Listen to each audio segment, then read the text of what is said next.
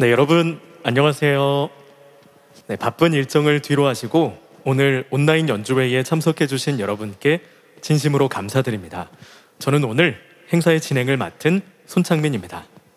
네, 안녕하세요. 저는 이윤경입니다. 코로나로 인해 더욱 혹독하고 추웠던 겨울이 지나고 어느덧 따뜻하고 아름다운 봄이 찾아왔는데요. 이렇게 아름다운 봄날에 여러분들을 만날 수 있게 되어 더욱 행복합니다. 오늘 이 자리에는 온라인으로 많은 분들이 함께하고 계시는데요.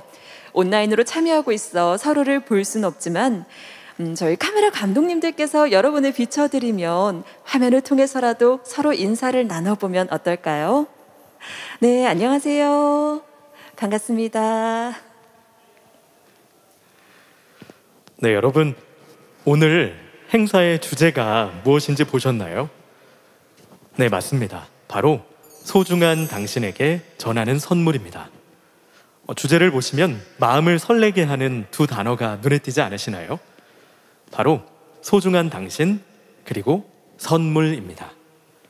먼저 이 자리에 초대받아 오셨다는 건 옆에 계신 초대자분들에게 여러분이 너무나 귀하고 소중한 분이라는 뜻일 겁니다.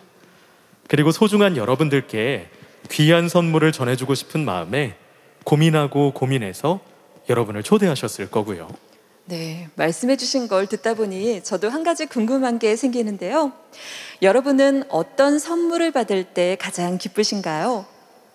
평소 갖고 싶었던 것을 선물 받을 때일 수도 있고 마음과 정성이 가득 담긴 선물이 가장 기쁘신 분들도 계실 텐데요. 오늘 저희가 여러분들께 전해드리고자 하는 선물은 세상에서 가장 큰 사랑이 담겨 있을 뿐 아니라 그 어떤 것보다 가치 있고 여러분 모두에게 꼭 필요한 하나님의 선물, 바로 유월절입니다. 네, 오늘 이 자리에 오신 분들 중에는 유월절에 대해 여러 번 들어보신 분도 계실 거고 또 지금 처음 들어보시는 분도 계실 텐데요. 오늘은 이 유월절을 음악이라는 선물 상자에 담아 여러분께 전해드리고자 합니다. 먼저 오늘 아름다운 음악을 전해주실 오케스트라 단을 소개해드리려고 하는데요. 하나님의 교회 성도들로 구성된 80인조 교향악단인 메시아오케스트라를 큰 박수로 맞아주시기 바랍니다.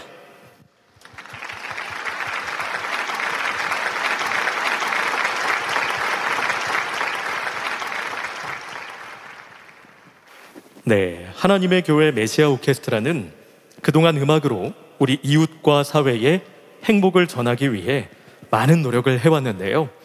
오늘 메시아오케스트라 단원들의 아름다운 연주를 감상하시면서 저희가 준비한 선물 상자를 하나하나 열어가시다 보면 유월절이 어떤 날인지 그리고 왜 유월절이 소중한 선물인지 느끼시게 되리라 생각합니다. 네, 그럼 여러분들께 첫 번째 선물 상자를 전해드리려고 하는데요. 가장 먼저 선보일 곡은 요한 스트라우스의 봄의 소리 왈츠입니다. 봄의 소리 왈츠는 봄이 오는 모습을 아름다운 선율로 그려내 봄의 생명력과 봄을 맞이하는 이들의 기쁨을 가득 느껴볼 수 있는 곡입니다. 이 곡에 담긴 봄의 생명력은 하나님께서 유월절을 통해 주시는 축복을 연상시키기도 하는데요. 그 축복은 과연 무엇일까요? 이를 알아보기에 앞서 봄의 향기가 가득한 봄의 소리 왈츠를 하나님의 교회 메시아오케스트라의 연주를 통해 들어보도록 하겠습니다.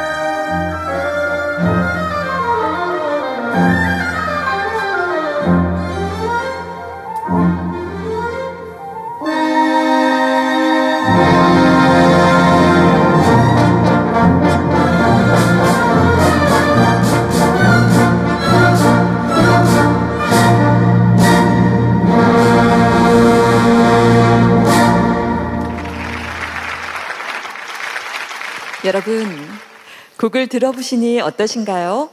생명력이 가득한 봄의 향기가 느껴지셨나요? 따사로운 햇살이 비추고 아름다운 꽃들이 만발하며 새 생명의 기운이 가득한 봄은 우리에게 새로운 시작의 설렘과 희망을 함께 전해주는데요. 새 생명이 피어나는 봄처럼 하나님께서 인류에게 영원한 생명을 주시기 위해 허락하신 선물이 바로 유월절입니다. 네, 맞습니다. 유월절은 예수님의 살과 피를 상징하는 떡과 포도주를 먹고 마심으로써 하나님께서 허락하신 영생의 축복을 받는 날인데요. 유월절 날짜는 성력 1월 14일로 우리가 사용하는 양력으로 계산해 보면 3, 4월, 즉 봄에 해당합니다. 유월절에 담긴 의미뿐 아니라 유월절이 지켜지는 시기도 봄과 아주 연관이 깊은 셈이죠. 그래서 저는 봄 하면 가장 먼저 유월절이 떠오르기도 하는데요. 이 자리에 함께 계신 모든 분들이 새 생명이 피어나는 유월절에 함께 참여하실 수 있길 소망해 봅니다. 네, 저도 이 자리에 함께 하신 모든 분들이 모두 함께 유월절을 지키실 수 있기를 바라 봅니다. 다음 순서로는 유월절이 생소하게 느껴지시는 분들을 위해 우리에게 친숙한 곡으로 소개를 해드리려고 하는데요. 바로 애니메이션 이집트 왕자의 OST로 유명한 When You Believe입니다. 성경의 모세 이야기를 배경으로 하고 있는 이 애니메이션의 주제곡은 세계적인 팝 가수 머라이어 캐리와 휘트니 휴스턴이 불러 더욱 유명해졌는데요. 바로 이 곡 속에 유월절의 유래에 대한 내용이 담겨 있습니다. 네, 이 곡의 배경이 된 성경 이야기를 알면 곡의 의미와 가사를 더욱 즐기실 수 있을 텐데요. 여러분의 이해를 돕고자 이와 관련된 역사를 버추얼 스튜디오에서 준비해봤습니다. 네, 버추얼 스튜디오 나와주세요.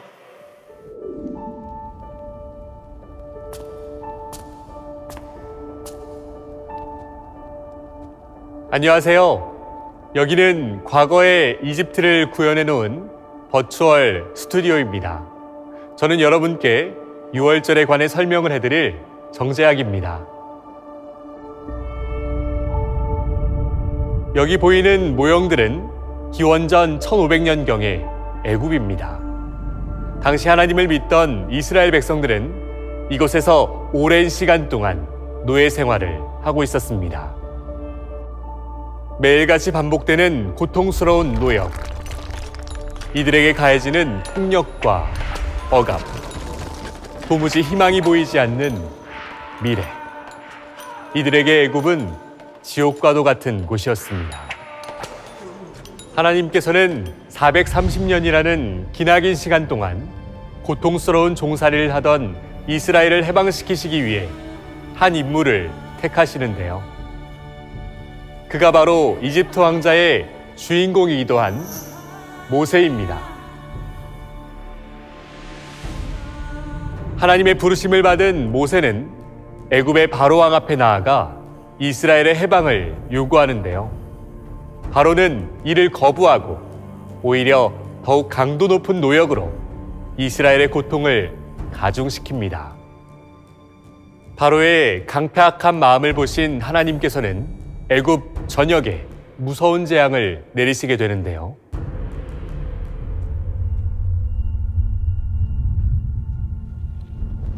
애굽의 온 물이 피가 되는 재앙에서부터 개구리, 파리, 메뚜기 떼가 애굽을 뒤덮는 재앙, 전염병 재앙, 우박과 흑암 재앙까지 끔찍한 재앙들이 애굽 전역을 뒤덮지만 바로의 마음은 여전히 완고하기만 했습니다. 결국 하나님께서는 애굽의 모든 장자를 멸하는 마지막 재앙을 예고하시게 되는데요. 마지막 재앙이 내려지기 전 이스라엘 민족만큼은 재앙을 피할 수 있도록 한 가지 방법을 알려주십니다.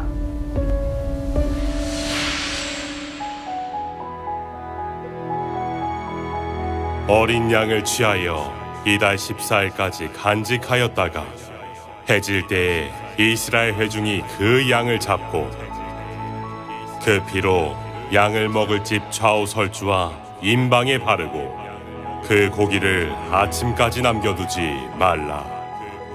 이는 여호와의 유월절이니라. 내가 피를 볼 때에 너희를 넘어가리니 재앙이 너희에게 내려 멸하지 아니하리라. 애굽 전역에 내릴 재앙을 피할 수 있는 방법, 그것은 바로 유월절이었습니다. 성력 1월 14일 하나님께서 말씀하신 때가 되자 이스라엘 백성들은 일제히 어린 양을 잡아 그 피를 집 문설주에 바르며 유월절을 지키게 됩니다. 장자를 멸하는 재앙이 내려지던 그날 밤, 유월절을 지키지 않은 애굽의 모든 집에서는 큰 통곡 소리가 났고 하나님의 권능에 굴복한 바로 왕은 결국 이스라엘 백성을 놓아주게 됩니다. 유월절을 지킴으로 애굽 전역에 내린 재앙을 피하고 오랜 종살이에서 해방받게 된 역사. 유월절은 그 시작부터 하나님의 놀라우신 약속과 축복이 담겨있던 것입니다. 이상으로 유월절의 시작에 대하여 간단하게 살펴보았는데요. 다시 현장으로 넘어가서 행사를 이어가도록 하겠습니다. 네, 유월절을 통해 재앙이 넘어가는 기적을 목도하고 수백 년간 고통스러웠던 종살이에서 해방받게 된 이스라엘 민족은 정말 벅찬 감동과 기쁨을 느꼈을 것 같은데요. 네, 맞습니다. 그래서 이집트 왕자 영화에서도 이스라엘이 애굽에서 해방받는 장면에서 그들의 벅찬 마음을 노래로 표현하기도 했는데요. 그 곡이 바로 When You Believe입니다. 이 노래에는 희망 없이 고통 속에 살다 유월절의 기적으로 새로운 희망을 찾게 된 이들의 벅찬 감동이 가득 담겨 있는데요. 메시아오케스트라와 중창단의 공연을 통해 이스라엘 백성들이 느낀 감동과 희망을 함께 경험해 보시길 바랍니다. 큰 박수로 청해 듣겠습니다.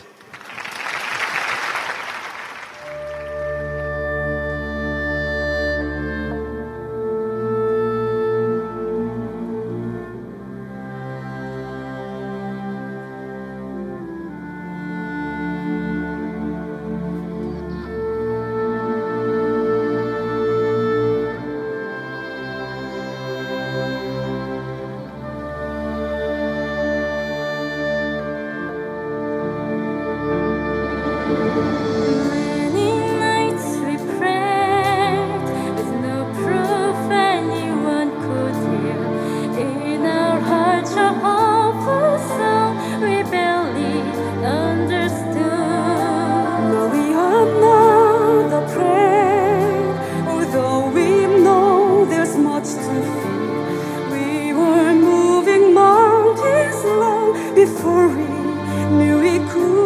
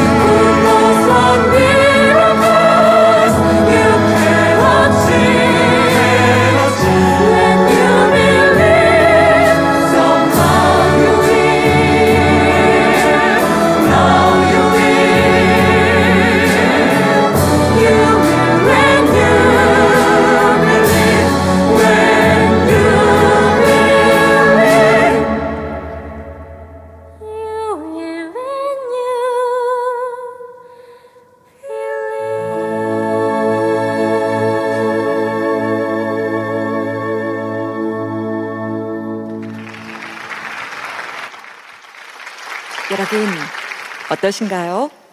이스라엘 백성들이 경험한 벅찬 감동과 희망을 함께 느끼셨나요? 그런데 애굽에서 해방된 이스라엘의 이야기는 여기에서 끝이 아닙니다. 애굽의 바로왕은 이스라엘을 해방시킨 후 곧바로 생각을 바꾸어 군대와 함께 이스라엘을 추격하게 되는데요. 애굽의 추격을 피해 도망가던 이스라엘은 거대한 홍해를 맞닥뜨리게 됩니다. 뒤에는 무장을 한 애굽의 군대가, 앞에는 깊고 거대한 홍해바다가 가로막고 있는 상황.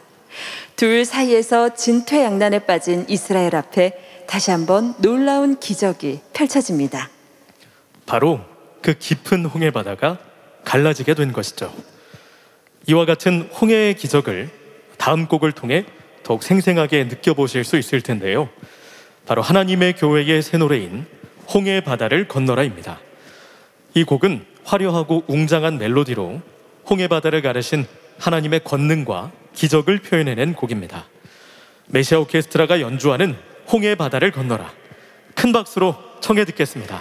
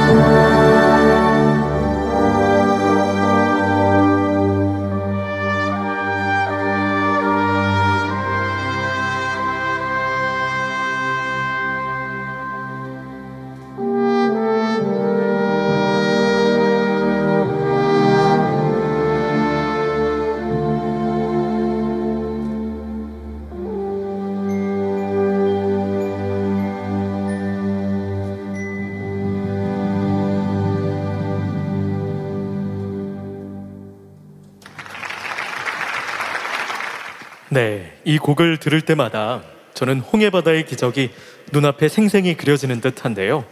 여러분은 어떠셨나요? 네, 저도 마치 그날의 감동을 직접 경험한 듯한 느낌입니다. 그런데 유월절의 기적과 약속은 지난 출애굽의 역사에서 끝난 것이 아닙니다. 2000년 전 예수님께서 세워주신 새 언약 유월절을 통해 유월절에 담긴 약속과 축복은 오늘날까지 이어지고 있는데요.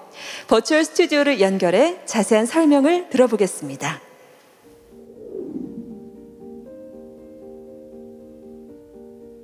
여러분, 이 그림이 어떤 그림인지 알고 계신가요?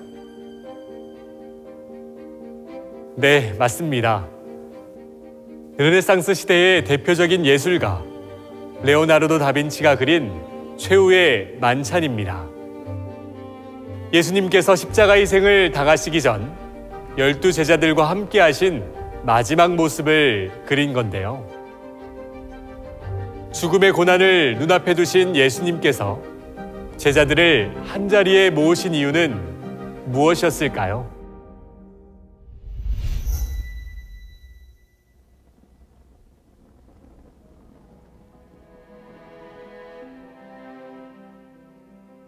너희와 함께 이 유월절 먹기를 원하고 원하였노라.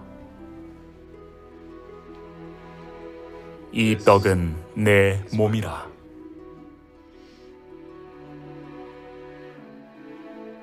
이 잔은 많은 사람의 죄 사함을 위하여 흘리는 나의 피니라.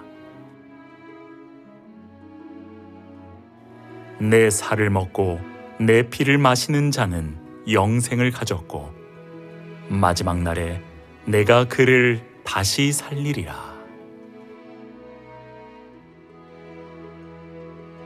십자가 고난 전 예수님께서 제자들에게 마지막 유언으로 남기신 말씀은 바로 유월절이었습니다.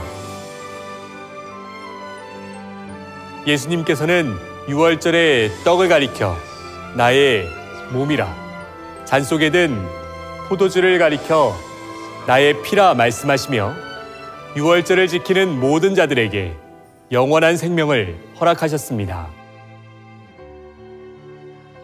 너희와 함께 유월절 먹기를 원하고 원하였다 하신 유월절 속에는 당신의 희생으로 인류에게 영생의 길을 열어주신 하나님의 사랑이 담겨 있습니다. 예수님의 말씀에 따라 오늘날 전 세계 175개국 7,500여 곳에 설립된 하나님의 교회에서는 예수님께서 알려주신 날짜와 예식 그대로 유월절을 지키고 있습니다.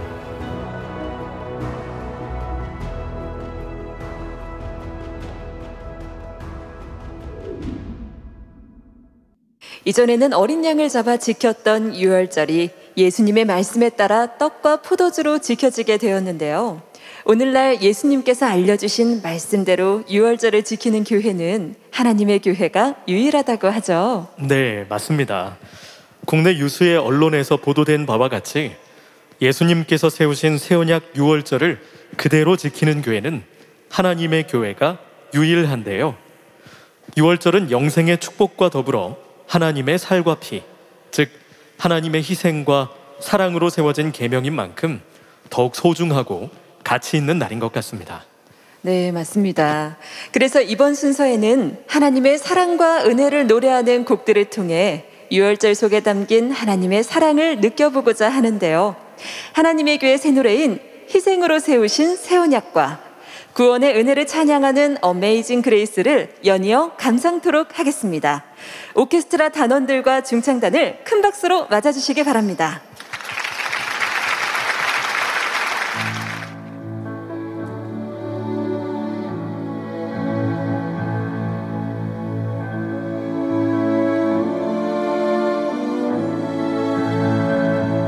십자가 그 고통을 참으시며 새 언약 세워주신 아버지, 손에 난 못자국을 보고서야 사랑 알게 되네. 숨이 멎는 고통보다도 자녀 잃은 고통이 더 아픈 죽음보다 강한 그 사랑을 이제야 깨닫게 되었네.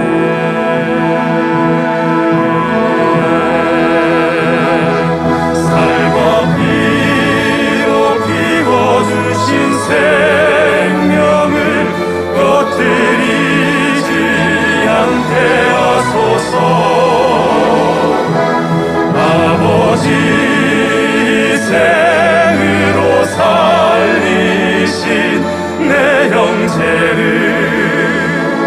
내 몸같이 사랑케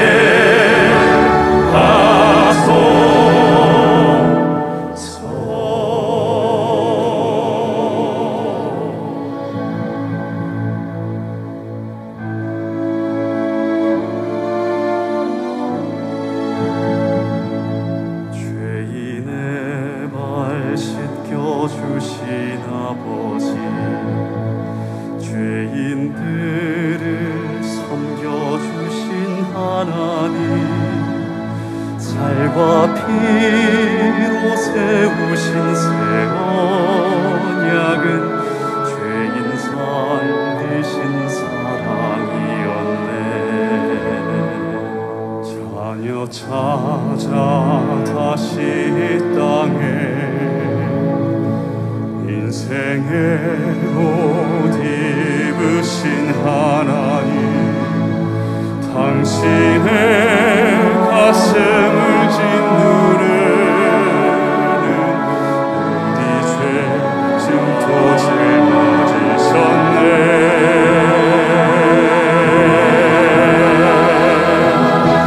그 누구도 대신 못할 그 희생, 감당 못할 참 사랑이요.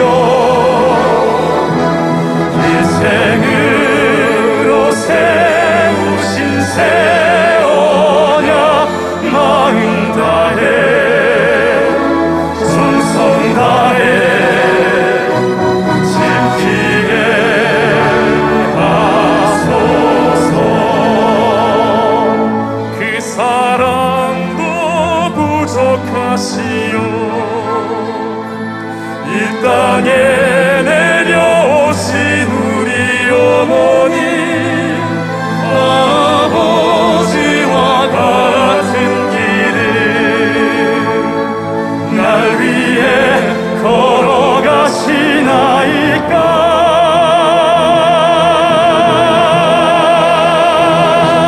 이 순간도 죄인이의 손길을 내미시는 하나님이여.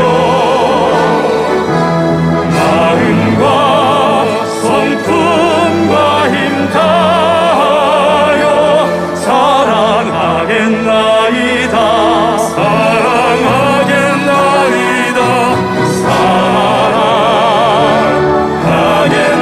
사랑하겠나이다. 마음 다하여 힘을 다하여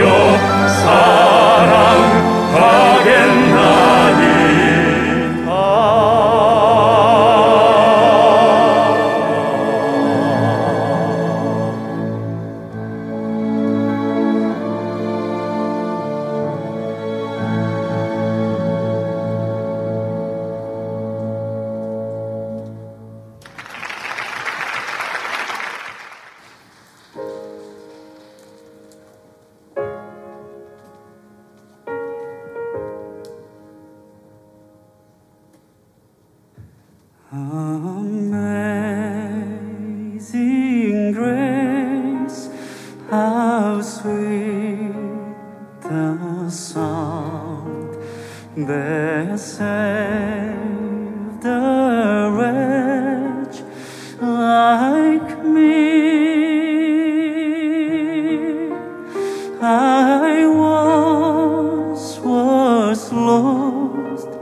but now I'm found. Was blind, but now I see. 'Twas grace that taught my heart to feel, and grace my fears relieved. How precious dear that grace appeared the hour I first believed. Through many dangers, toils and snares, I ever let it come. 'Tis grace has brought me safe thus far, and grace will lift me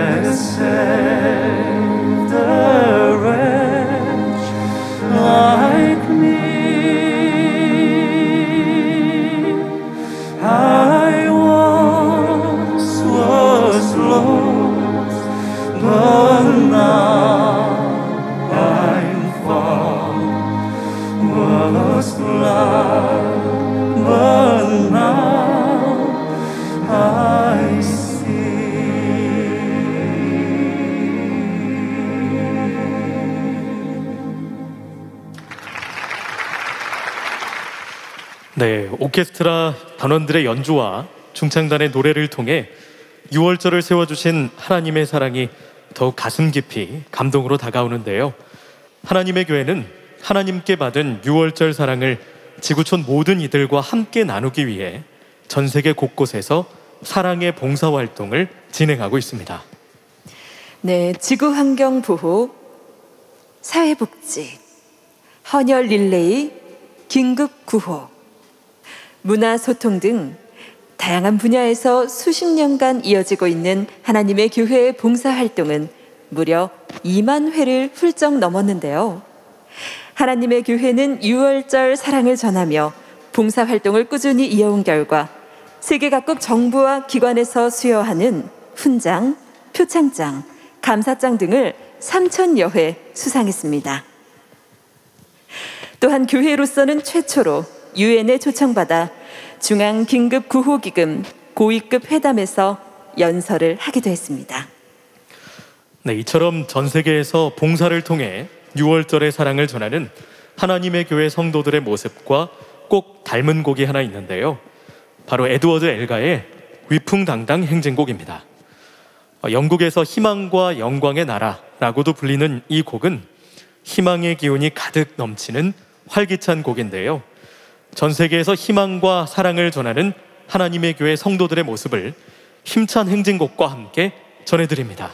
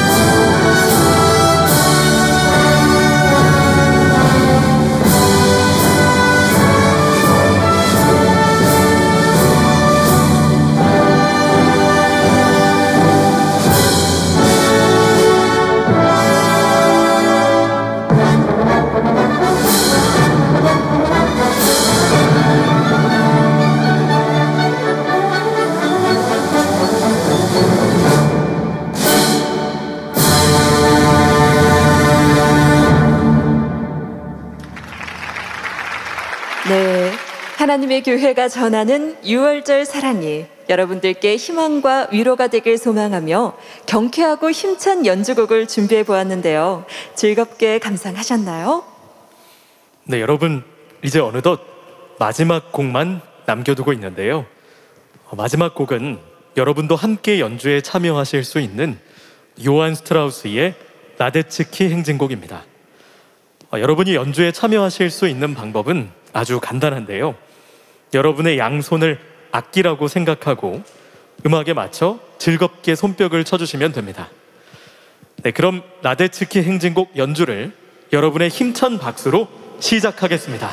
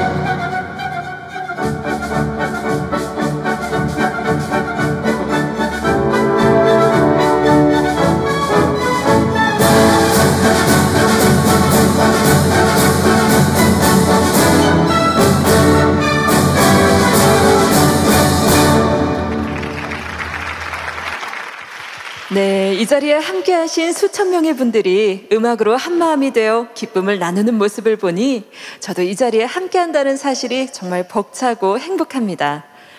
하나님의 선물인 유월절이 여러분들께 기쁜 선물이 되길 소망하며 많은 분들과 함께 정성을 담아 오늘의 행사를 준비했는데요. 여러분은 오늘 함께하신 시간이 어떠셨나요? 영생의 축복과 재앙에서 구원해 주시는 하나님의 약속이 담긴 유월절. 이날은 소중한 사람의 생명을 지킬 수 있고 그래서 소중한 사람과 함께 지키고 싶은 날입니다.